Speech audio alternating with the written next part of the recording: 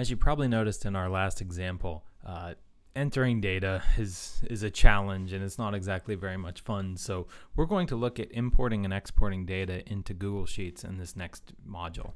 So importing data, you probably saw at the end of the last module that entering data line by line is very tedious. Fortunately, there are a lot of alternatives. Probably the simplest is copying and pasting. Now, copying and pasting from any table that you might see on the internet generally works pretty well in Google Sheets.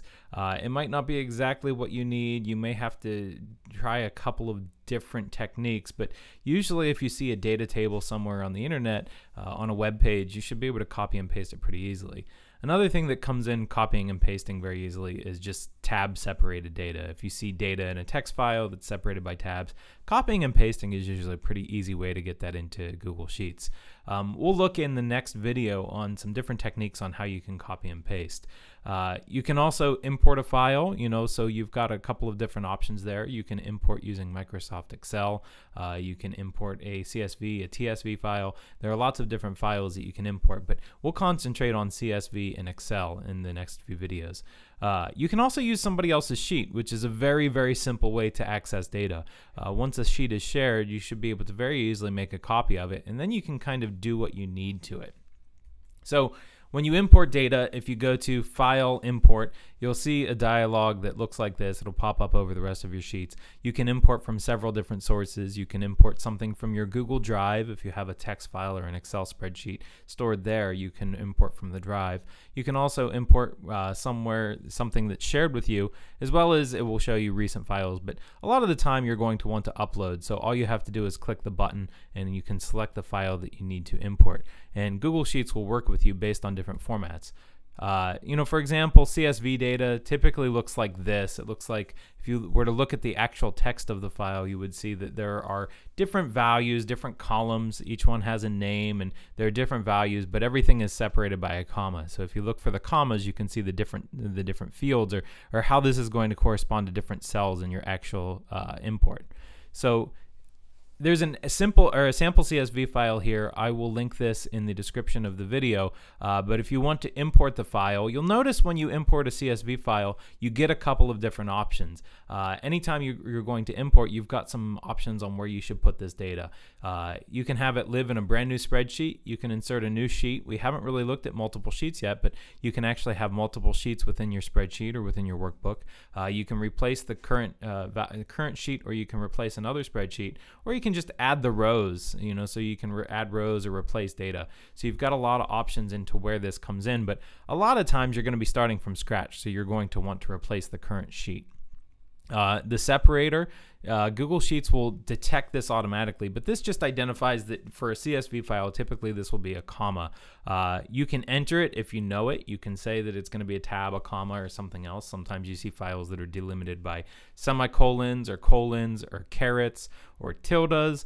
Sometimes you see very creative separation of data here, but almost all the time you're going to run into files that are tab separated or comma separated. And typically Google Sheets will figure that out automatically pretty effectively.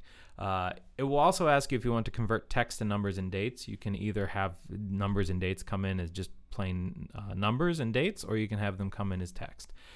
So we'll get into an example of this as well in a future video. You can also import Excel spreadsheets. There's a sample spreadsheet here, and again, I will link this in the description, but you get less options when you import a spreadsheet or an Excel spreadsheet because it's already kind of figured out a lot of the data mapping for you, a lot of the way things work. So importing a spreadsheet is going to give you kind of a view of what that spreadsheet looks like. So in a way, it's simpler, but you have less control over what happens. Now, once you've imported data, if you want to share your data with someone else or you need to export it, there are a couple of different options.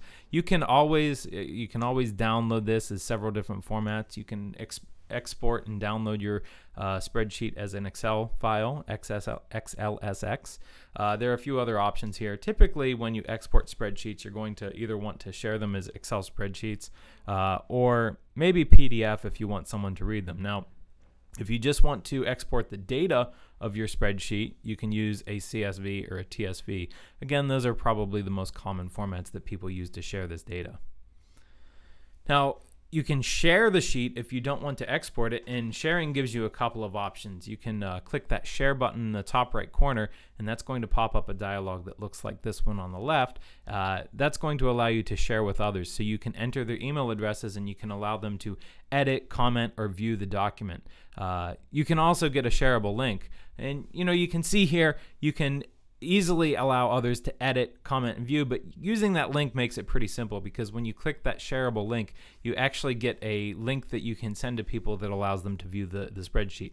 So from that point, it's very easy for people to copy. They can just go to File, Make a Copy, and then start working within your spreadsheet. So, and you can see here, File, Make a Copy. It allows you, it'll pop up a dialog that allows you to give it a name, and then you'll be able to very easily start working with the spreadsheet.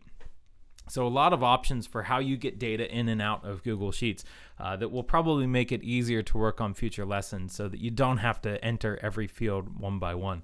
In the next couple of videos, we're going to go over exactly how each one of these works and show an example of how to import and export the data. But for now, thanks for watching, and keep an eye out for the next video.